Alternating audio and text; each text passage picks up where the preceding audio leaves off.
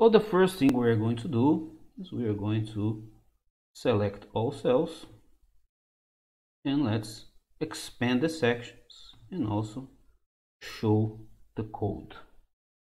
So as I mentioned before, this is a demo application developed by Magenta, copyright by Google. And there's this Apache license, and here we have one paper. So let's take a look at this paper. So this paper is about the DDSP, Differentiable Digital Signal Processing, and we will explain a bit about this the DDSP library, and they will show some examples. So I discussed a little bit this paper in our previous tutorial where I introduced this DDSP library. So here they explain different techniques and different DSP blocks that are part of this library. And here we have a general overview of an autoencoder that is used also in this example here. We'll have to come back to this where we see we have the original and target audio. We have an encoder. Here we have the F0 block that calculates the fundamental frequency. We have here a block for loudness. We have a decoder. Then we have a block for harmonic audio and a block for filtered noise. And we're adding these two. We're adding some reverb. Here we have our synthesized audio, and here is the multi-scale spectrogram loss. So this is a general architecture of an autoencoder that is used here in this DDSP, and you don't need to have all these blocks, and in fact you can have different types of encoders, different types of decoders.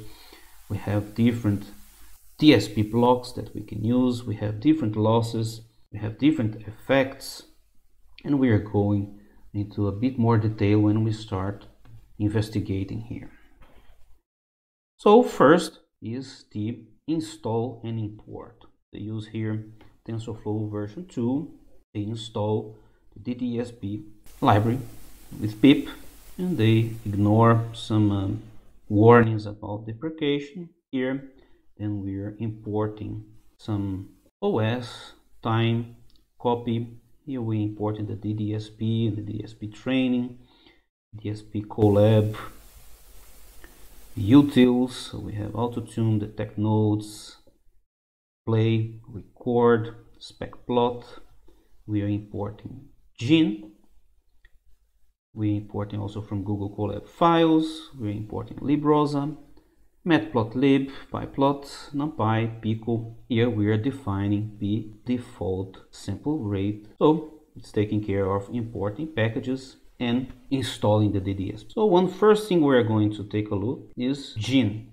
So if we go back here to the Magenta DDSP GitHub, then down here they say something about Gin. Gin library is a superpower of dependency injection. They find it very useful for their experiment, but you need to be aware how to use it. So here is the Gin GitHub, so github.com/google/Gin config, and you find this link also here. And Gin provides a lightweight configuration framework for Python based on dependency injection. So these functions and classes can be decorated with a Gin configurable, allowing default parameter values to be supplied from a config file or passed via the command line using a simple but powerful syntax. So this removes the need to define and maintain configuration objects or write boilerplate parameter plumbing and factory code, expanding a project's flexibility and configurability. So they will use Gin